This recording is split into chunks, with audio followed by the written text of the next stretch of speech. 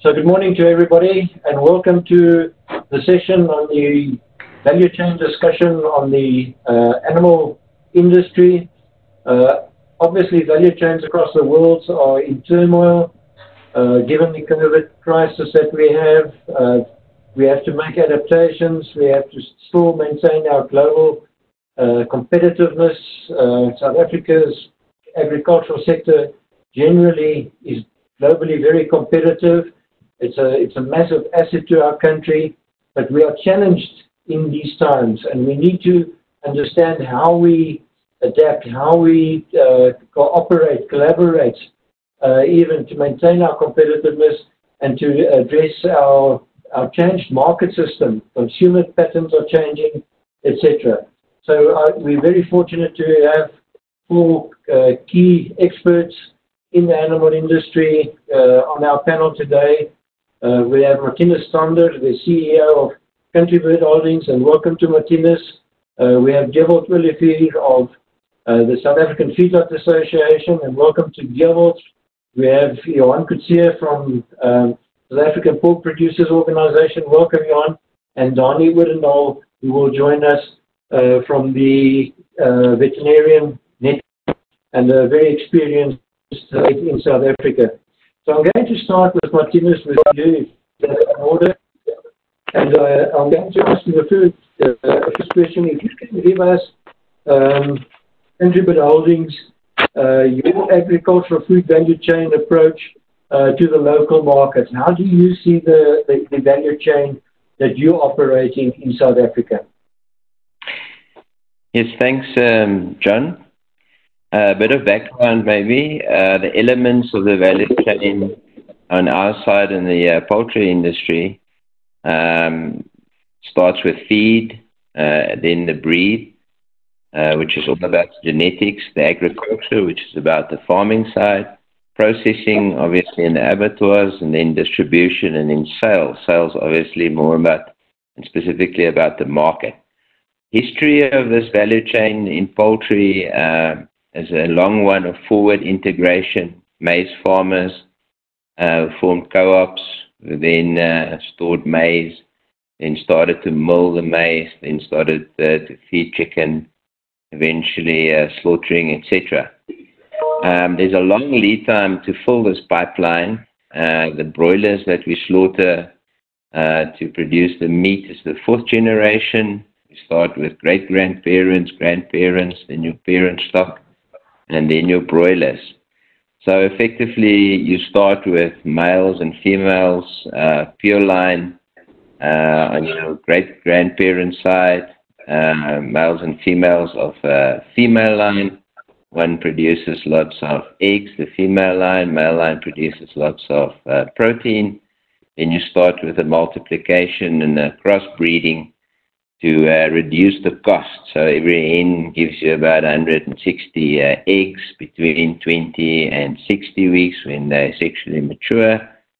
To illustrate the multiplication, 1 kilogram of that fluffy chicks right at the beginning of this line can produce 10 tons of meat 2 years later, and then for another period extending over 2 years plus. You can enter this value chain at various stages. You can buy in feed and then just do the outgrowing. You can just slaughter. You can just be on the agri side and maybe on the parent stock side. In terms of CBH, we own the full chain. We do that so that we can produce the lowest cost chicken at the end of the day. We do, however, outsource our broiler growing to contract growers. In terms, we also have a focus not only on the SA but also on the rest of Africa. Consumption of chicken in South Africa is about 40 kilograms per capita per year, and the rest of Africa combined sits at about 4 kilograms. Chicken is most versatile, most affordable protein source, we believe, and therefore there's big scope in Africa. So we've also focused our supply chain in Africa. In terms of the local market, it's all very much about demand for us. I think we're very fortunate. Chicken is always in demand. If there are problems in the value chain, it's really on the supply side, either being oversupplied or undersupplied. If one thinks of oil, there's no demand, then no matter how many cutbacks you do, you cannot fix the fact that there currently is no demand. Chicken remains in demand. We obviously know that price and convenience drive consumer decision. Initially, chickens were sold live, then they were slaughtered and frozen. Then the whole birds were, the ultimate at the pinnacle of development and convenience for the consumer. Later, it was cut up in portions.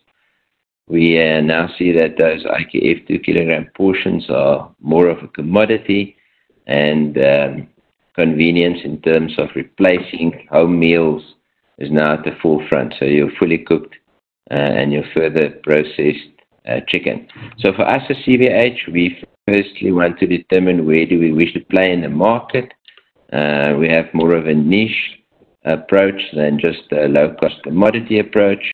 So we focus a lot on quick service restaurants, and then we design the value chain to deliver the right bird at the lowest cost in the right numbers.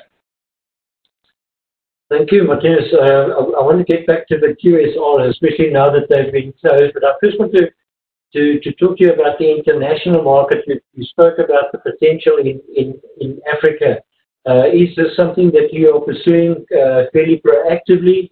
Do you think that there's a good growing market that you can service there?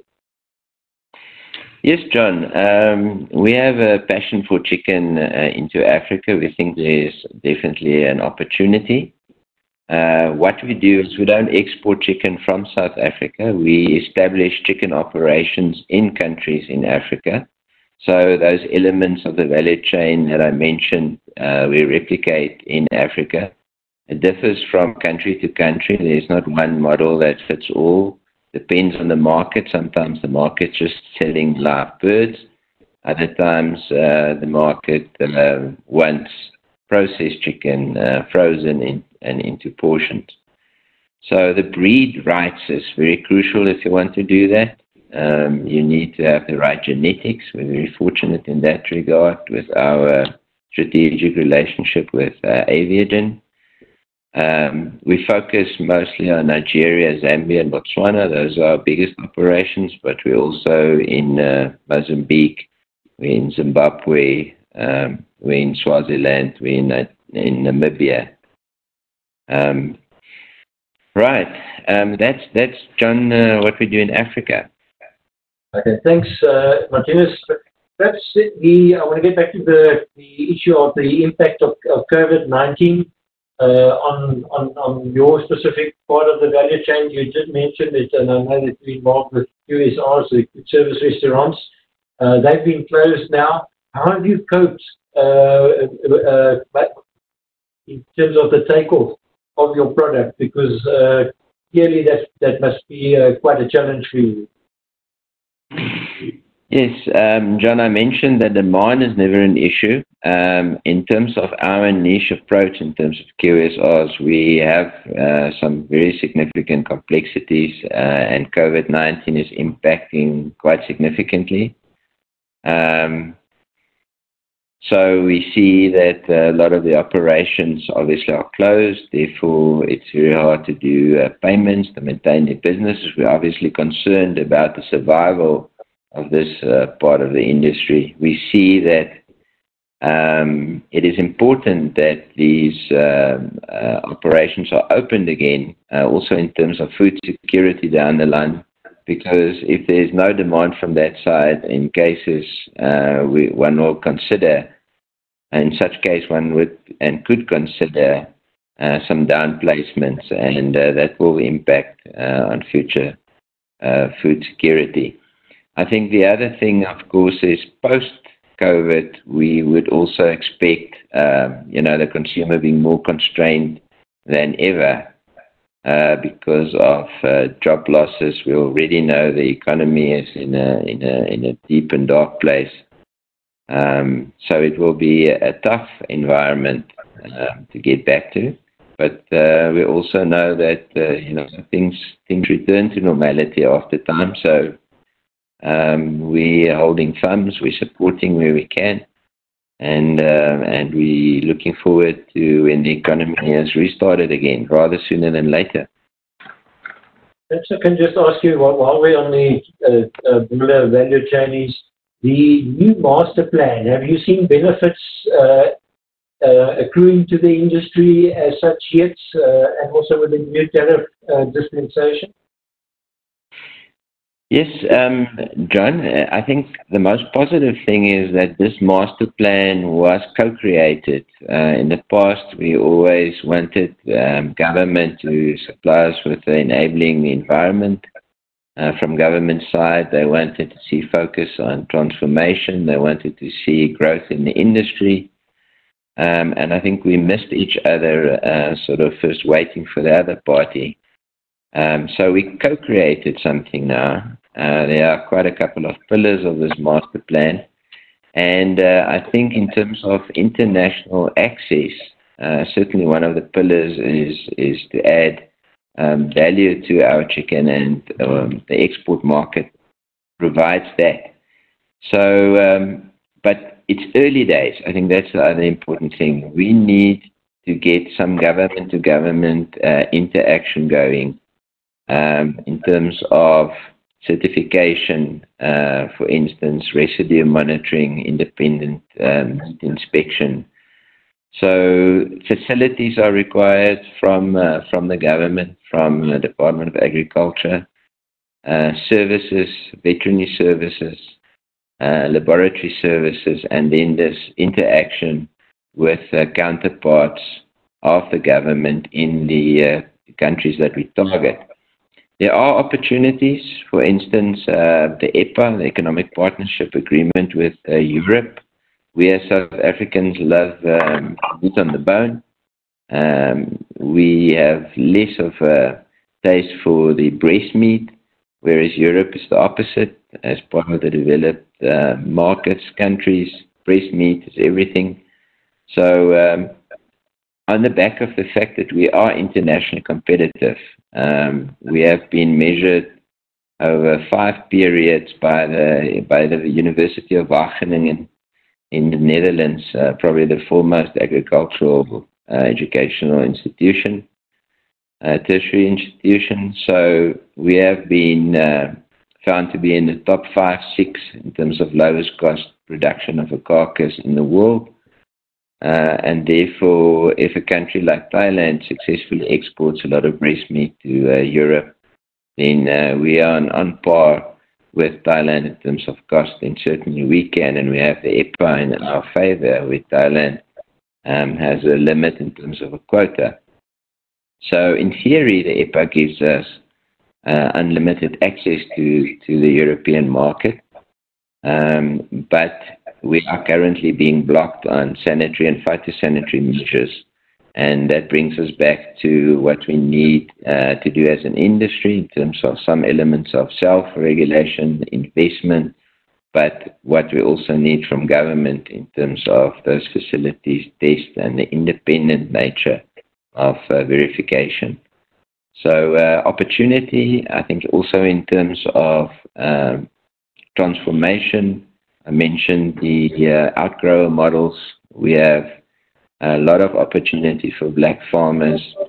Land and farming is a very topical issue. We can, in a sustainable way, provide such opportunities for black farmers. So lots of elements of the master plan. It's very positive, but as I say, it's still early days. Perfect. It's so good to hear all the opportunities that there are, both into Africa, in the local market, and also into Europe. And while globalization is taking a backseat in the COVID crisis, I think it will reopen at time, and we've got to be smart in looking for those opportunities. I also really commend the industry for doing those studies with Wageningen and to look at the competitiveness and to see how we compare to other countries in terms of being a low-cost producer. And that's the right sort of attitude for our industry. and one can only welcome that. So Martinez, I'm going to come back to you again just now. There's still one or two questions I want to ask you, especially around the informal market. But I want to ask Dewald, we've just dealt with the broiler industry, which is the single biggest industry in agriculture in South Africa, but I think beef is second biggest. And you play an absolute key role both in the local market and your competitiveness has brought you in the last 4 years in the beef industry to become a net exporter when we were a net importer up until about 2014. This is such fantastic news for South Africa in many ways because there are a whole lot of value chains that feed up into your products. Perhaps you can give us a sense of what's happening in the South African market and what's being done to increase or improve the competitiveness and the value that you add to the South African consumer. Good, thanks, John. Morning. Maybe just to latch on to what Martina said, I'd like to add from our side, from the beef portion or the beef side, there's one role player or value chain player which we, from our side, always left or leaves out. And that's actually government, the non-governmental organizations, the NGOs and so on, the old DAF. They play a critical part in what we do. And I think Martinez just mentioned it at the back as well at the end of his discussion now with regards to the phytosanitary. And we, on a local perspective, I think what is very important for us is relationships. We've seen in the past that the relationships that created with government is what helps us. And saying that, obviously there's a lot of constraints and issues we deal with on each specific level of the value chain. If we look at the producers, sometimes, and maybe if I break it down a little bit, we tend to forget that the feedlots where we sit, where I sit, is also part of the primary producer in the value chain. It's not processing yet. Although we've also, in the beef industry, integrated backwards and forwards. And a lot of and maybe the biggest feedlots in South Africa is also the biggest abattoirs. Although that's being said, where we are primary, we are actually split up also in a cow-calf operator and then a feedlot-specific scenario. But trust, we've seen locally what drives us and what helps us is firstly, and most importantly, is trust and then cooperation. If we work together, we can make it. And I think in the past 5 years, the last 4 or 5 years, as you've indicated, we've seen that working together with government helps a lot. And it takes us forward. It's important to us to deliver the same quality of product which we want to send internationally to the local market. In that, what we've started doing is we've got a classification system in South Africa that looks at, as we know it, an A or an AB or a B with a fat classification from 1 to 6. Once we started to do this, we've now investigated and started to investigate in another system that looks at grading specifically meat. So we said that classification is not the only thing. If we want to compete, and we'll get to international later, but if we want to compete internationally, but locally as well, we need to look at our consumers. What do our consumers want? So a big drive from the total value chain at this stage is visibility, value chain and traceability and visibility specifically, but also to look at what does the consumer want. I looked at the Red Meat Research and Development website just 2 days ago, and what I saw was there's a lot of research done on how do we better the animals, how do we better feed, how do we better this and that in our value chain. But do we actually ask our consumers, the guys that use our products, what do they want? How do they see it? We've seen now in the past few months, or years actually, and decades, that they've started moving at a grab and go. Young people, do not want to sit down and eat a huge cooked meal. They want fast food. They want they're on the go.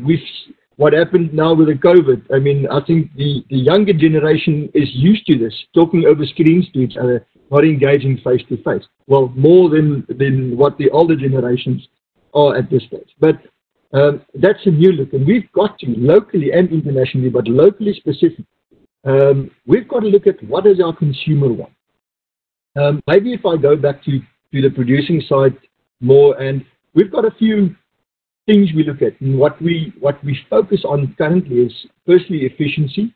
We need to be efficient in what we do. We've seen that wastage is not on, but wastage in total with regards to labor, with regards to resources, with regards to monetary wastage as well. Market volatility specifically on the producer side or the primary side is very important to us.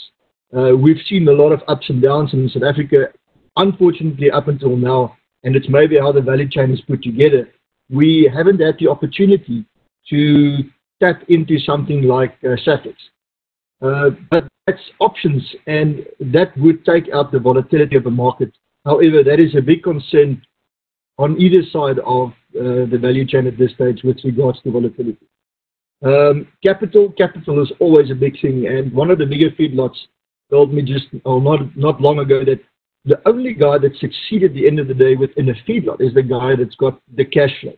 And it's all about cash flow. If you can outlast the guy next to you or the current situation, it's all about cash flow. So capital is of the utmost importance. We can just think of the value of one calf. And if you stand 10, 20, 50,000 cattle, so capital is of the utmost importance to us. And then I think on a producer level, and I alluded to it earlier with regards to the research, is innovation. We've got to look at innovative ways, and that's what we're doing specifically in the local market, is to test how do we operate. We've got a magnitude of animals, registered animals in South Africa, cattle specifically, breeds, and we always horses for courses. So specific guys they say that you choose a calf on the color of a calf. Other than that, they're all the same. So it's all about innovations for us. So locally, it's important that we deliver specifically to of our consumers. In the past, and I think there's a lot of talks with regards to nutrition, with regards to growth stimulants. And what we're trying to do at this stage is to say that let's open up our chest. Let's tell the people in South Africa and the world for that matter going forward, how do we look? What do we do? It's been a very closed system up until recently. And it's time that we tell everybody in South Africa, what do we do with our animals? We've got, I don't think your people know in South Africa that we've got, the animals have all got rights. And that is a standard protocol within our quality system to say that animals got rights not to be hindered, to be fed, to be treated humanely. So we've got to tell our consumers how we treat, because what we see is that the consumer they've all got Google. They're informed people, our consumers, and we've got to speak to them. So from a value chain approach locally, what we're saying is we've got to bring meat closer to the table. We've got to shorten the value chain, because what has happened is there's a lot of players within this. We've got to shorten the value chain, and we've got to make it affordable. We're in a situation where meat specifically, or red meat specifically, they seem to be a more valuable cut or valuable protein. And we need to make sure that specifically red meat is put on the table, and it could be at the same cost as other protein sources in this case. Thank you, Gilbert. I want to touch again later a little bit on the animal welfare side that you touched on, and also the issue of growth stimulants and antibiotics and things which I think that communication with the consumer is very important. You alluded to it, and we can touch on that. But I want to also for you to go into an aspect that I'm very excited about, and that shows how the drive to efficiency has improved in the industry, and that's to crack the export market. And we've seen considerable growth. It's only 3% or so, or 4 or 5% of our total production at this stage.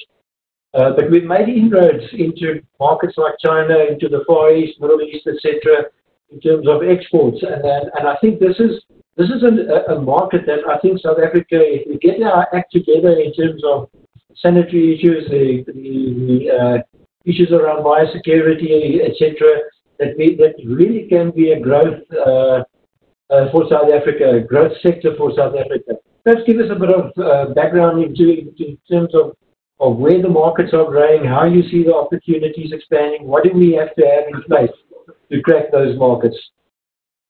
But back to when I started earlier, it's all about trust, and we need government. We need the specifics of South African government to assist us, and it's all in trust and relationship with regards to that. And I think, again, our exports boomed because of a different approach that industry had with regards to how we approach government. We're in this together, and I might say that the beef industry per se, or the red meat industry over the past 12 months, had huge issues. If we look at the foot and mouth disease outbreak, and we actually had in the past, it's almost 24 months now. And what we learned from this is there's still markets that want to operate and deal and negotiate with South Africa, even though there's an outbreak of FMD. So even though there's situations in South Africa that is not as good as we think, our red meat specifically has got a good name internationally.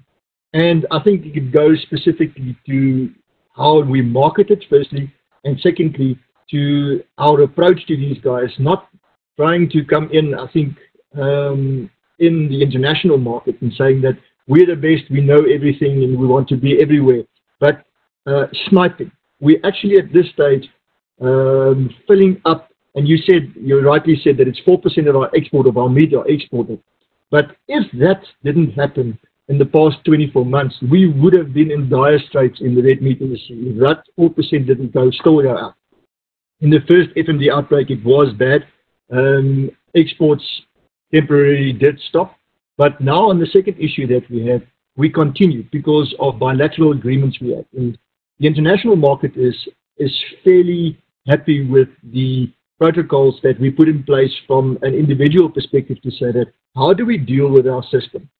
That being said, we've now formed a non-profit company, an NPC, to implement traceability, because we are of the opinion that if we can implement traceability, it won't stop the problems that we have with regards to, for example, foot and mouth disease, but it will give some relative comfort to our buyers to say that they can trust us with how we manufacture our product, and at the end of the day, our breeds and so on. So, yes, it's very important. I think I'd like to touch on Africa as well, specifically at this stage, because with regard to the African Continental Free Trade Agreement that's opening, what we're seeing is that there's a huge market going on. From a feedlot perspective, what we're saying is we understand that the rest of Africa doesn't understand feedlotting per se. They understand cattle, and we will never take that away from them. But feedlotting and providing and producing meat per se, that is something that they can learn. And we've got a very, very huge market there. A lot of the guys that we meet in our industry is so much focused on China because of the volumes that we can send there. But the risks involved in China is massive. And we've got to look at other markets as well. There's other markets that are just as lucrative. In fact, it could be better if we just do little tweaks, innovative tweaks, and we can sell our meat very cost effectively, competitive to the rest of the world in other markets other than the Chinese market at this stage. That's fantastic news. And we can expand on this one. I'm so interested also in the LITS program, the Livestock Identification and Traceability System that you indicated, and keen to know how you're progressing. But perhaps you can touch on that. But I also want to just ask you, with COVID-19, how is it impacting on demand, and what is the reaction, say, from the feedlot guys in dealing with the demand issues? We also know there are issues around the offal, the heads of the etc.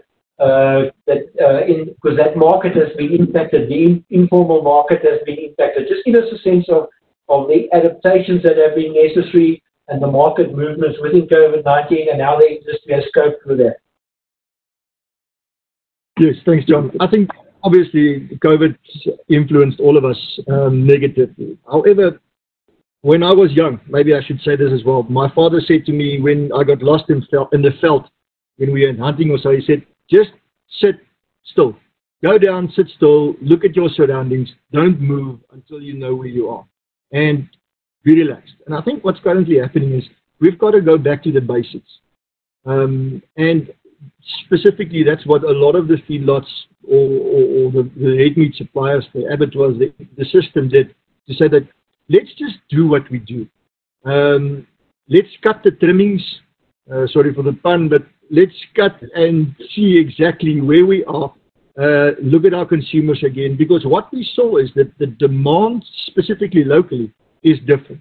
You mentioned the offal and the heads and so on, the informal sector. It was very important to us that the informal sector continues. We haven't really seen the alleviation at this stage from the informal market opening up again. But that being said, we need to say that the informal market is the informal market. And we've had some issues with the informal market, or government trying to regulate the informal market as if it's formal. There's a reason why it's informal, and it actually assisted us greatly in taking these offal and the heads out of our system and selling it on the informal market. So it helped a lot.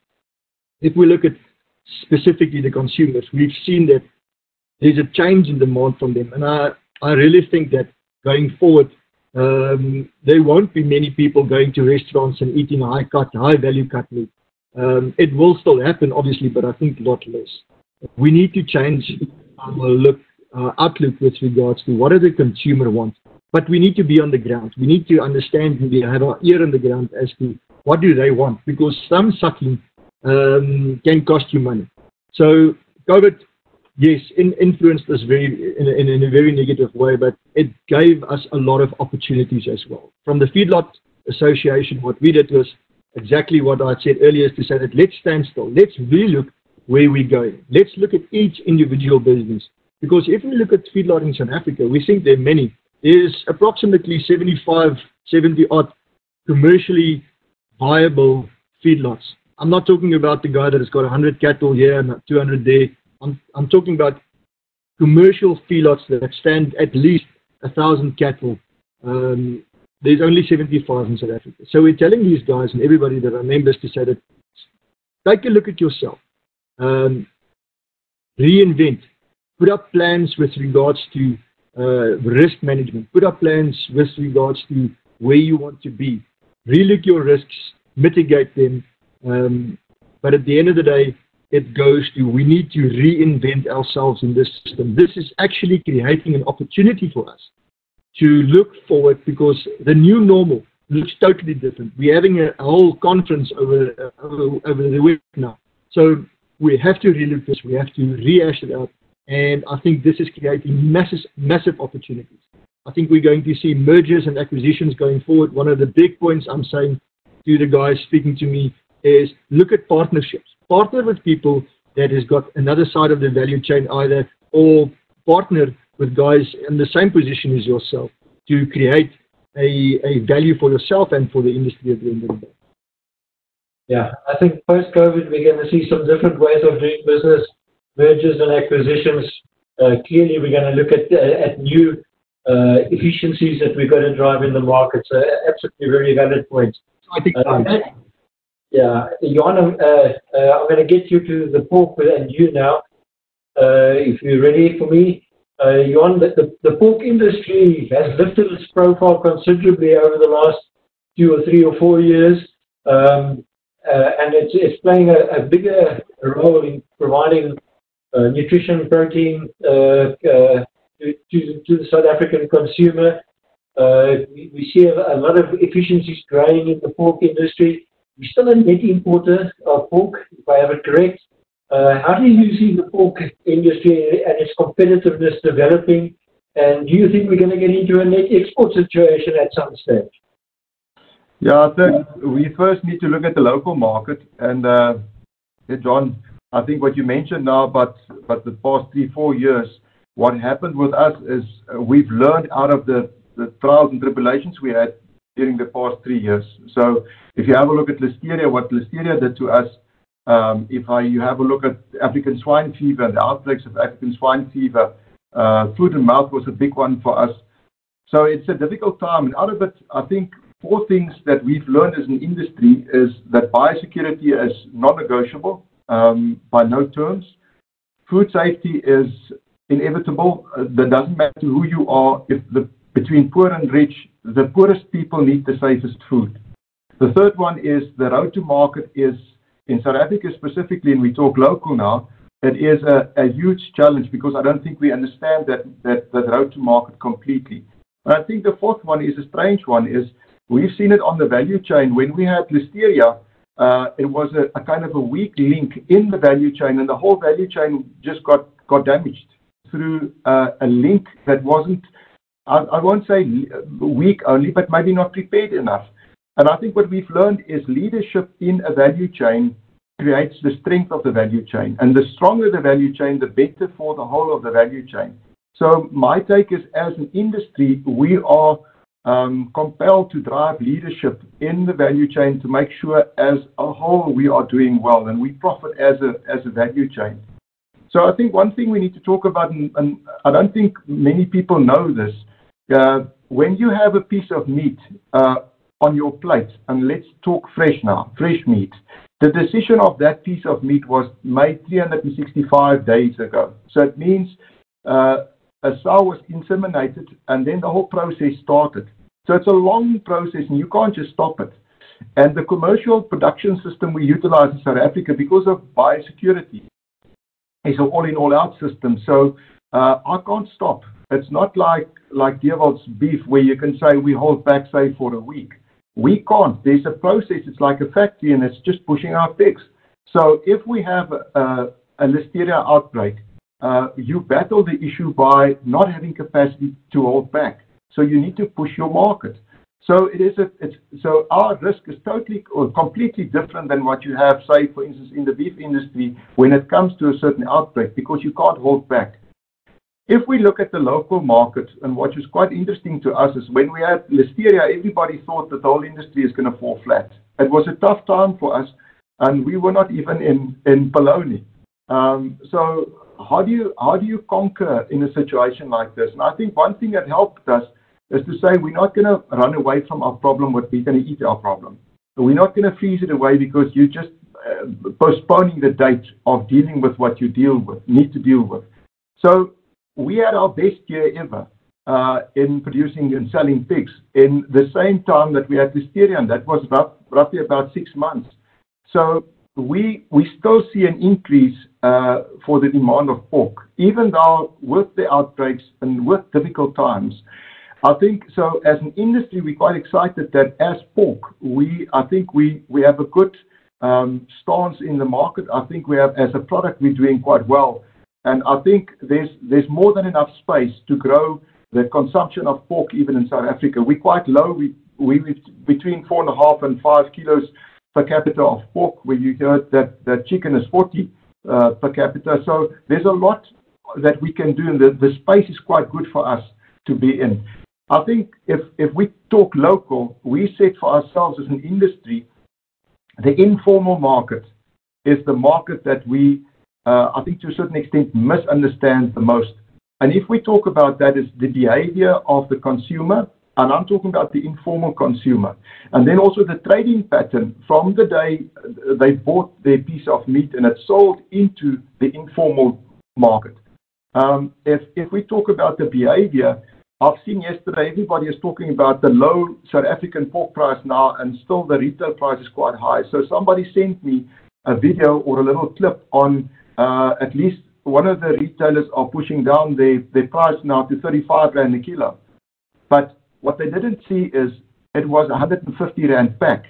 So it's quite huge. And it doesn't fit into the consumer space where we want to be, because they don't have reaches. It's not convenient for them. So price-wise and product-wise, size-wise, and even cut-wise, I think we still need to learn a lot of the informal sector and how to penetrate into that market to fulfill that kind of behavior. I think something that's also going to, and I think it came out of this COVID lockdown that we have, and also I think the behavior of consumers and traders all over the world, I think the whole world is going to go back to local again. I think the emphasis, we've lost a bit of our focus and emphasis on supplying locally from our local people.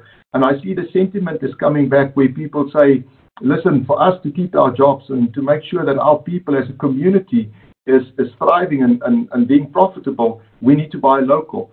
And I think by saying that, it's not pulling down the efficiencies we have and the production cost effectiveness that we strive for. I don't think it's going to do that. But I think local comes back in the sense of that we are good in what we do and we can supply and feed our nation.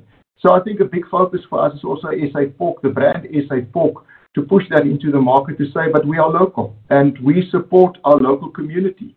So informal trading is a big focus for us, understanding that environment and really infiltrate the trading patterns, what they have, and not to disrupt the ecology they live in, but to advance the ecology and kind of add to what they have. And I think SA Pork, in the sense of being local, pushing the local production of whatever agriculture can provide in South Africa, and be only enthusiastic about this concept that we can feed the nation nationally. So I think that's more or less our national kind of footprint in the view we have on our value chain for the national distribution of pork. Thank you, Johan. I want to get back to that informal market just now, also on the COVID, because if I've learned one thing from the COVID crisis, is with all the commodities, how big the informal market is in the pork industry, in the beef industry, in the poultry industry, in the bread industry. They say it's such a big market, and while it's informal, I think everybody has underestimated the huge impact it plays on food security. But we'll get there now. I just want to find out from you the ambitions of the value chain in terms of penetrating markets outside of South Africa, perhaps in SADC, etc. Is how much is exported into SADC and further abroad? And is there really an ambition to penetrate that market? Yeah, John, I think if what I've learned this morning also from the chicken people is their mindset is different. If you think the immediate thing they said was we are in Africa, so he doesn't think about the liabilities of being in Africa. He thinks about the opportunities, and I think what helped us a lot to trade internationally and to have an international focus was the downfall we had with Listeria, the African swine fever outbreaks we had. I think out of that we've learned that the moment you're in dire straits, you need to look for avenues that's maybe more difficult to penetrate, but to focus on.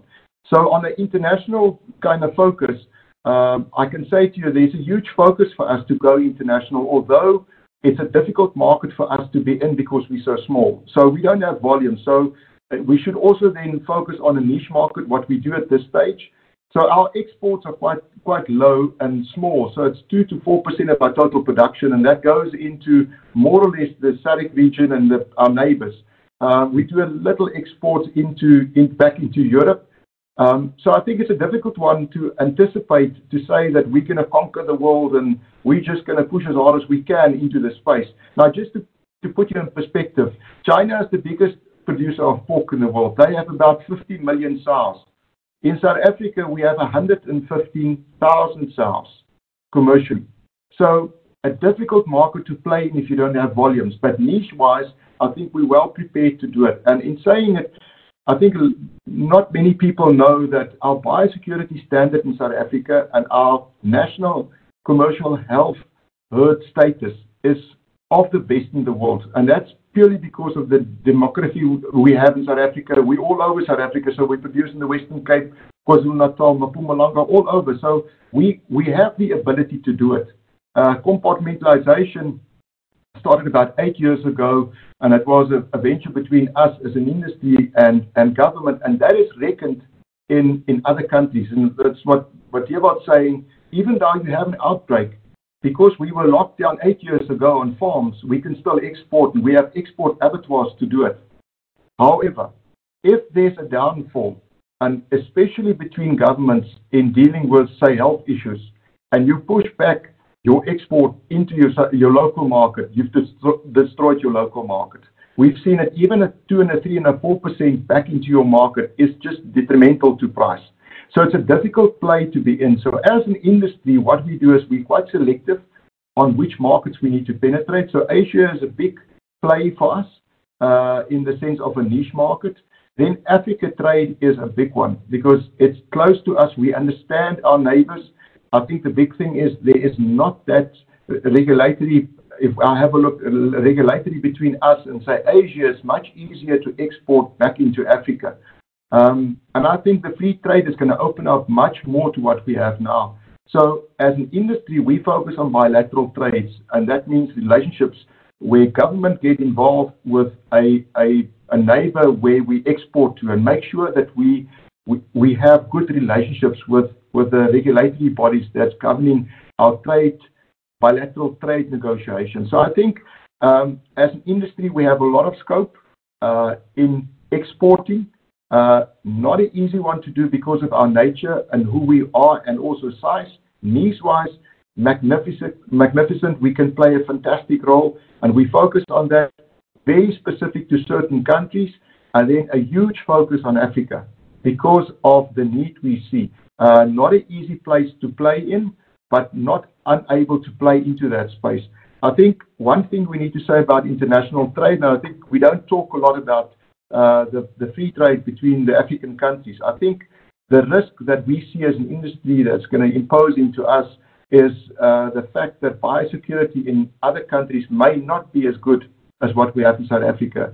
And we need to be able to manage that. If you have a free trade scenario and you venture into a bilateral trade towards trade, and which is more relaxed than what we have now, the focus should be to say, how do you protect your health status? Because that is the massive asset that we always say we have as our health status, and that's something you need to protect. But just more directly, the COVID crisis and the lockdown, how has that impacted on demand and what challenges are there, immediate challenges are there to the industry at the moment? Yeah, John, I think the first thing we need to say is we're still producing, and we're thankful that we have the opportunity to be essential. And as pig farmers, we said to ourselves what a privilege it is still to be able to be operational. And the second thing is we believe that we have the ability to feed a nation in a time which is kind of desperate. I think one thing we've missed, and if I say we, I'm talking about the broader decision makers. I don't think we understand the informal settlement setup and market that well. If you think of somebody living informally, 70% of their total economy comes out of informal trading. 40% of them don't eat at home. They eat from where somebody barbecued a shisanama piece of pork or meat or beef or chicken or whatever. The moment we close down on that, then we kind of close down on an informal trading channel that we never envisaged going to have such a great impact on our industry. So I think the informal trading side is the biggest play that we miss now. There's no lack of demand for good food in South Africa. The spendable income is down, but at the prices that we as farmers get now, it is possible to still feed the nation on what we have. So I think if you have a look at the value chain, farmer side, we're doing well. We're battling price, but we're still in production. If you have a look at the abattoirs, I think they've put a lot of good measures in place to make sure that they still keep themselves operational. The processing side is absolutely brilliant, and what they've done to mitigate the risk if somebody gets sick at the premises. And you need to understand the biosecurity levels that we imply is not something new. It's something we did for ages, for years already. So I think we're used to that. The only downfall we have is at the retail side.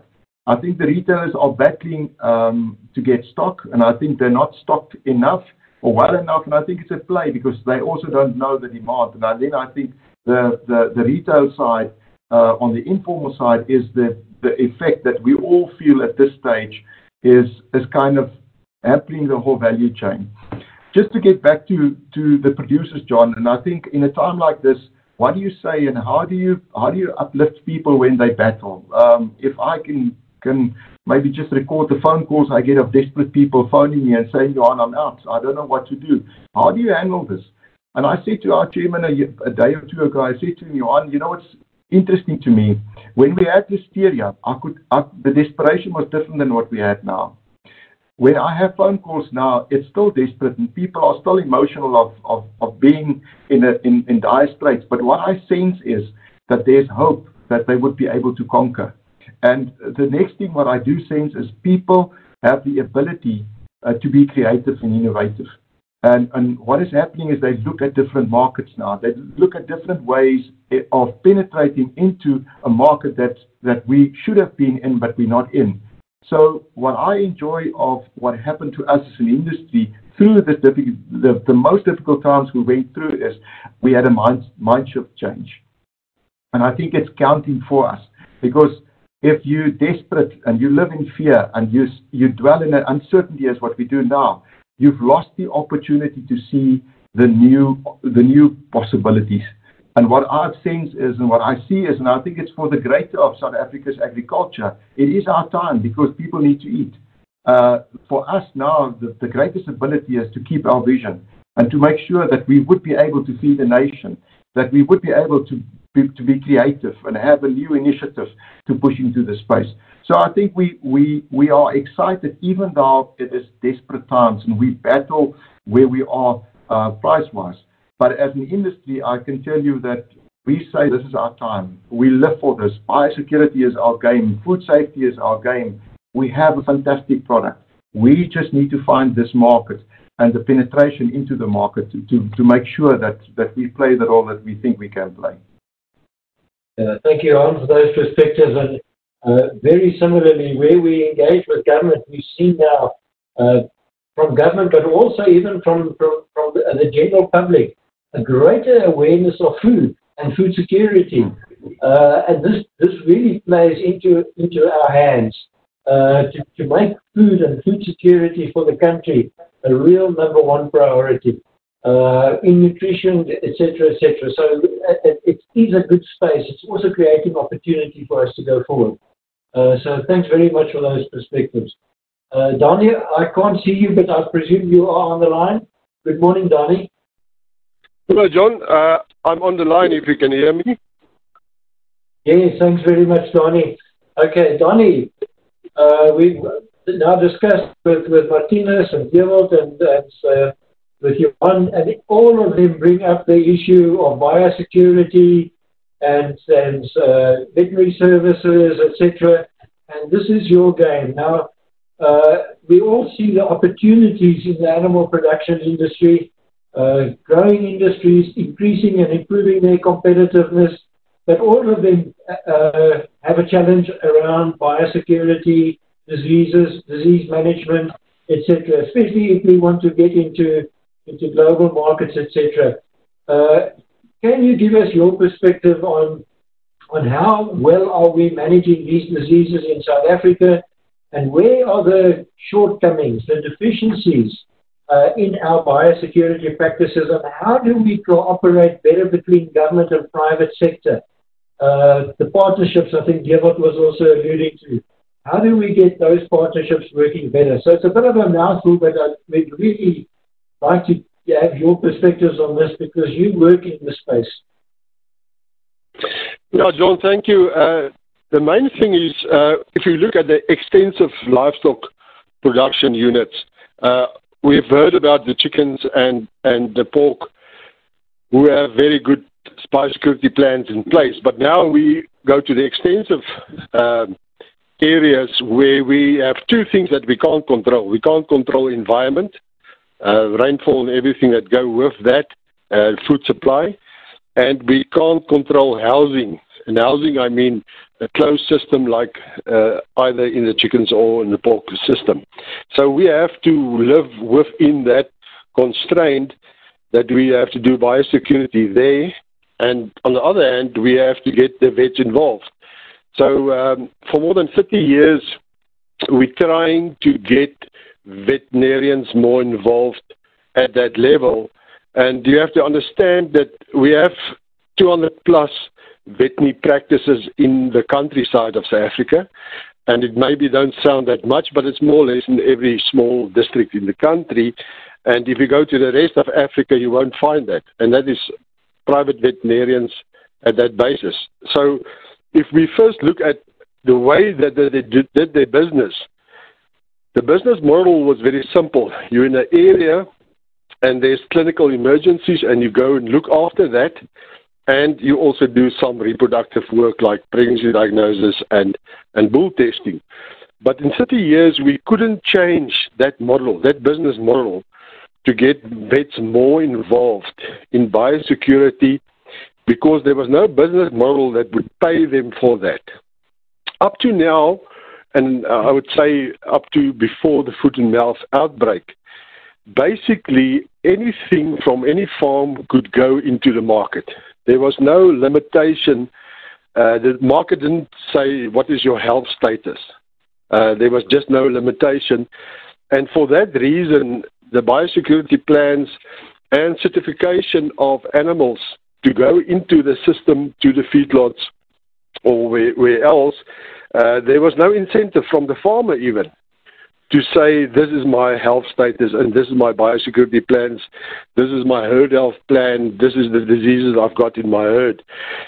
So on this extensive thing, we were basically putting out fires the whole time. And my job to get the veterinary network together, working with guys like the feedlots, is now to get the vets off in the value chain. Because if we do the basic things on the farm, emergencies, set up the health plans, see that it's executed, we need to get an income somewhere from that process in order to then certify the end product. And that was the limitation so far. With the diseases coming, firstly with the foot and mouth, where the auctions was just closed overnight. I mean, that was a wake-up call, showing people that they now need to have a certificate to say the animals didn't show signs of disease in the last 28 days. It was done quite haphazardly, but we coped with that, and we want to put a bigger plan in place now for that certification system, and we're talking to the Feedlot Association about that. Now with COVID, even further, there's more of awareness from people. People now understand disease transmission. They understand isolation. A lot of the concepts that before was not even mentioned, now it's everybody talk about it. Everybody is even an expert in that. We as vets deal with diseases on a daily basis. We deal with outbreaks. And small outbreaks, outbreaks of blue tongue, outbreaks of lumpy skin disease. So we looking back at the COVID now, we frown a little bit about the control that's been used in South Africa, because we deal with real disease.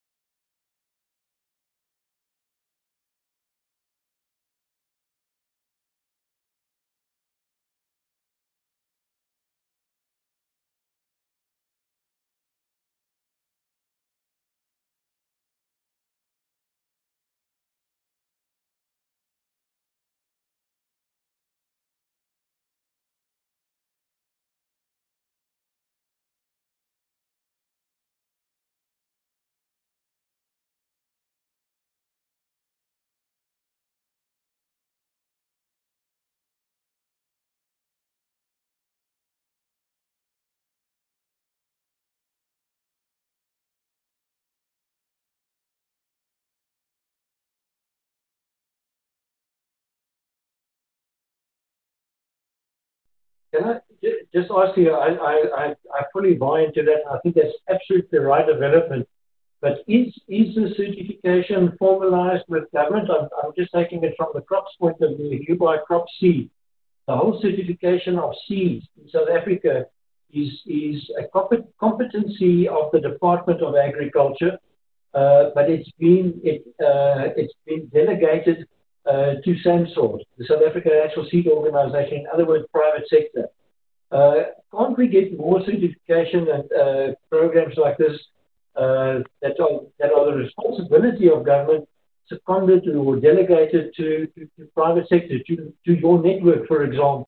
Yeah, I come from an era where we were totally dependent on the state facility to make vaccines, and I was very involved with launching the first international vaccine source from outside the country.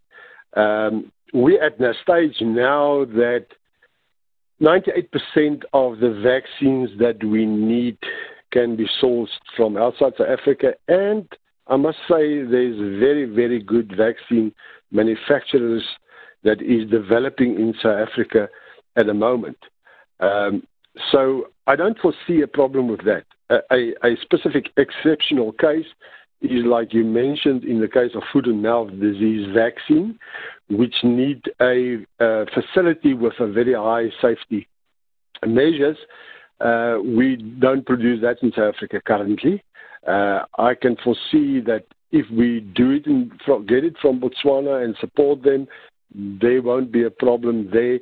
But at the end of the day, 98% of vaccines we can cater for from an international source as well as from new local sources, which is developing rapidly and quite incredible. So I don't think vaccine will be our limitation. It was a limitation all along, but we're overcoming that by, for everyone that's not available from the state facility, like Brucella vaccine, we're now already in the point where we can manufacture it locally. Registration is in, that vaccine will be available soon. So everyone where we had a problem, we can overcome. Foot and mouth disease vaccine is the only one that you need a proper high security facility. Well, that is very good news, and it's good to see the private sector are taking up the demand in that area and getting involved in research and innovation. I think that is good news, because that will support the competitiveness of our industry. Anu, where do you see the real risk points from a veterinary point of view? Do we have sufficient vets? The monitoring of the buffer zones. Where do you see our real major risks? You mentioned brucellosis. Are we doing enough? Yeah, if we look at our disease reporting system, we can pick out the diseases which is a major crisis for our industry. If you look at brucellosis as one example, it's not a disease that is visible. You can't see it, except in the case when an animal aborts. So, for instance, for the Feedlot Association, it's not a big crisis if they feed male calves or heifers, but for livestock production or cattle production, it is a major crisis. It is one of those hidden diseases. And like I said again, people are now aware of diseases and transmission and carrier status. You know, the difference between brucellosis and the virus for which you get immunity in 2 weeks and then it's all gone, is that once the animal is infected, it's infected for life, and it's a life carrier, and it will spread the disease without you even knowing it. So if you don't have the disease status, for instance, it's unthinkable that cattle can change hands if you don't know the status of brucella, especially for breeders. Our other venereal diseases like trichomoniasis is totally out of control. So we don't have too little vets. We need to change the business model from an emergency service, because it's a very easy business model for vets to make a living, to a service of preventive health and production management within a program. And so far, farmers were not willing to really pay the same type of money for disease prevention than for emergency care. So if we can change that narrative, and it's changing now specifically with the foot and mouth, that you can't, your market access is blocked if you can't say what is your status on a certain disease. Once we get to that stage, we have enough vets to implement biosecurity, the plans to eradicate certain diseases. But there must be a need. There must be incentive. We have to find the incentive, and then it can be done. Right. Thanks very much. I think that also goes to the status at auctions, and I think there's a lot of questions being asked.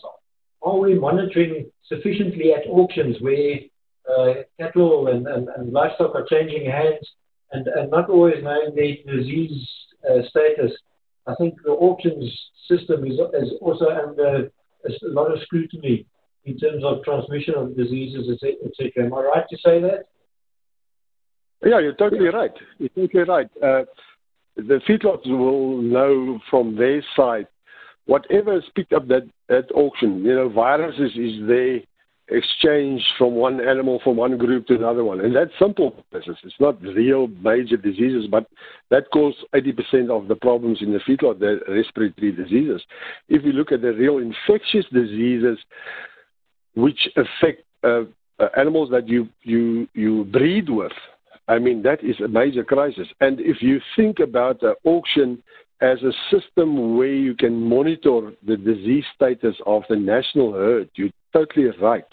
If you put your focus there and you make sure that animals at auctions are surveyed, not even knowing the status, just to understand the size of the problem, there's a very, very specific place.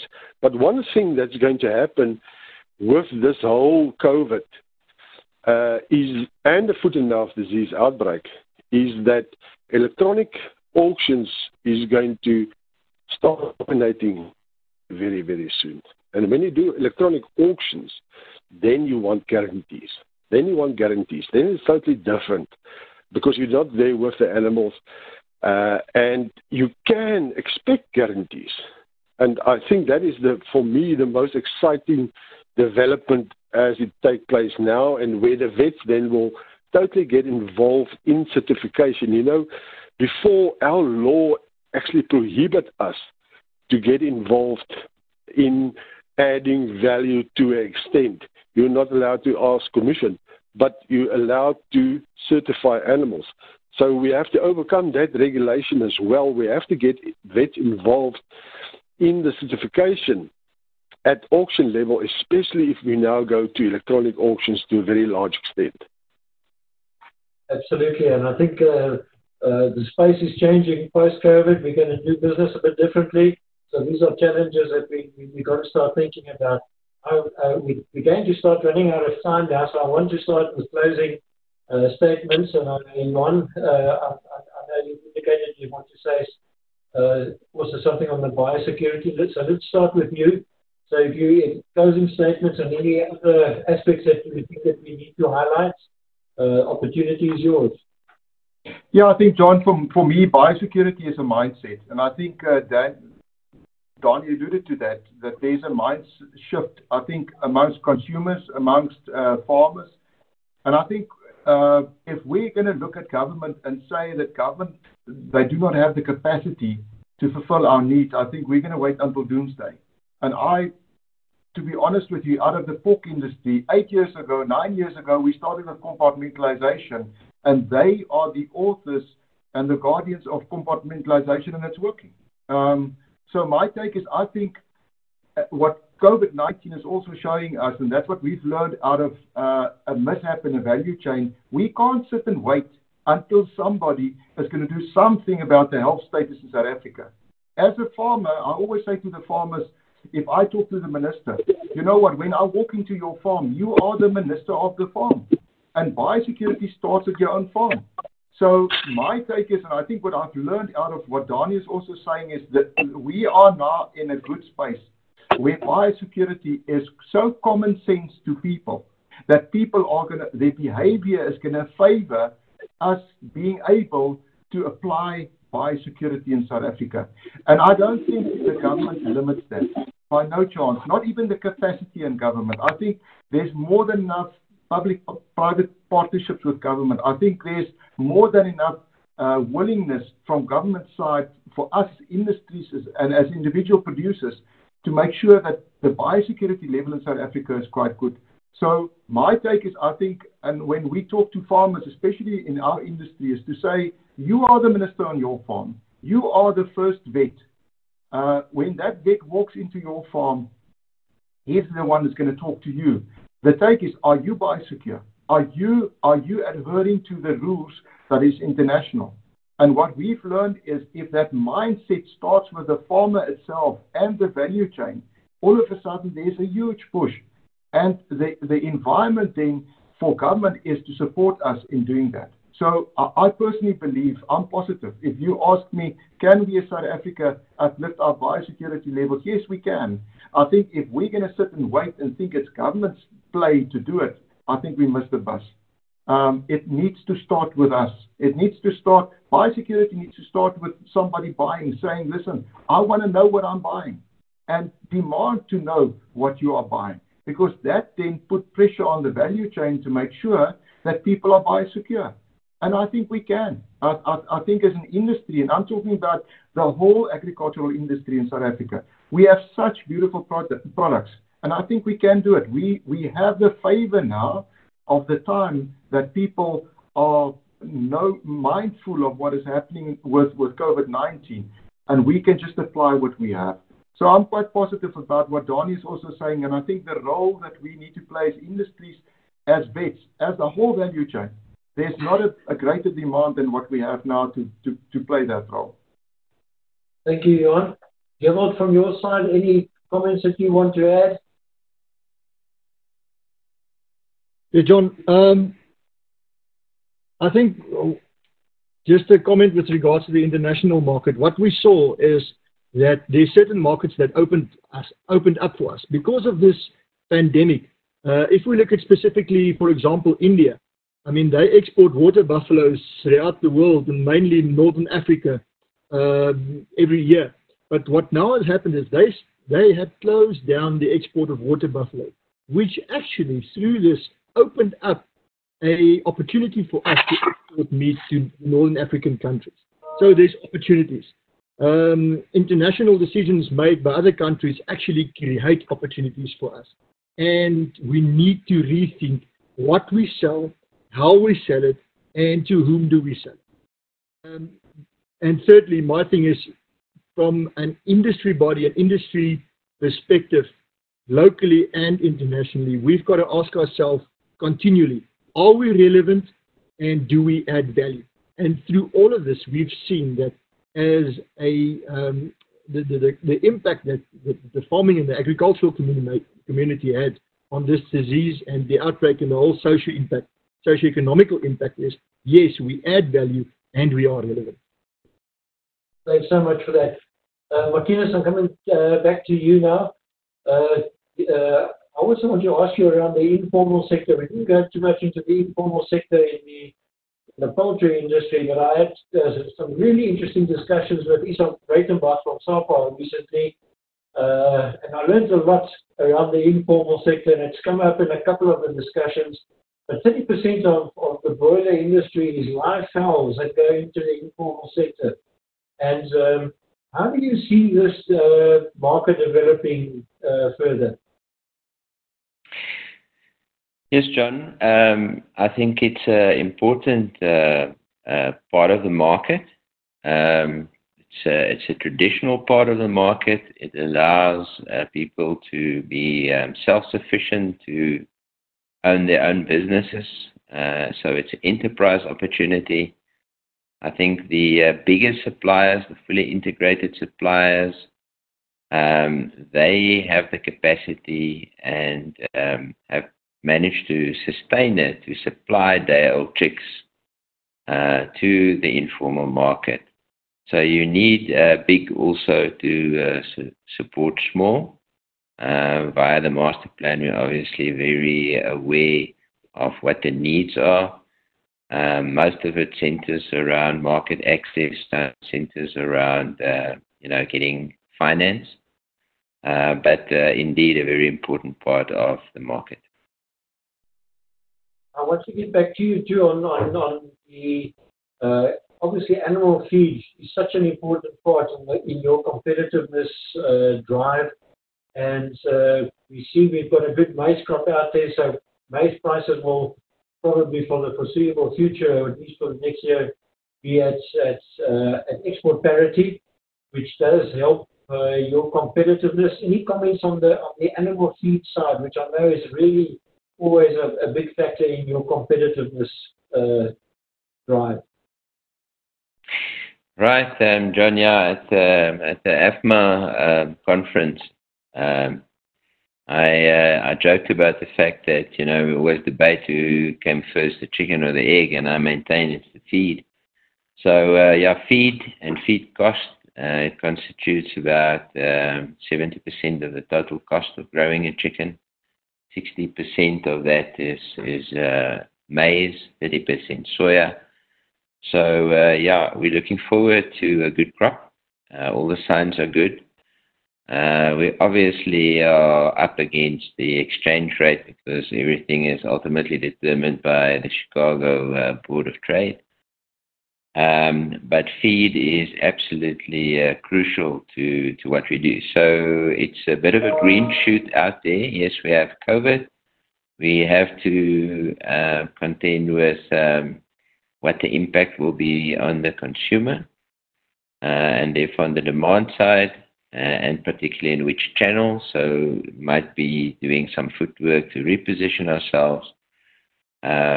But certainly one of the green shoots is the maize crop out there. So looking forward to swiftly fast forwarding a few months.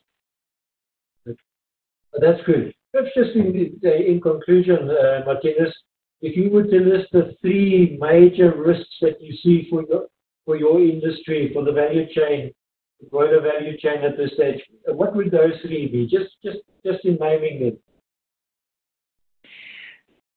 them. John, I think demand and what ultimately COVID is going to do to demand and specifically in which channels. I think the other big risk factor would be other disease. So we see a lot of bird flu currently in Europe.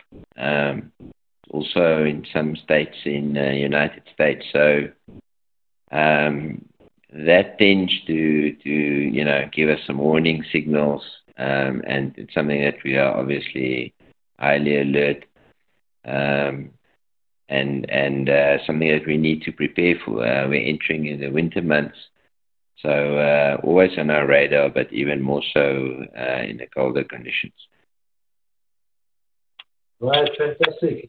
Right, any other comments, Donnie, from yourself? Any comments that you want to make from a veterinary point of view, but and the role that diseases play in competitiveness that you feel that we haven't touched on, that we need to enlighten a bit?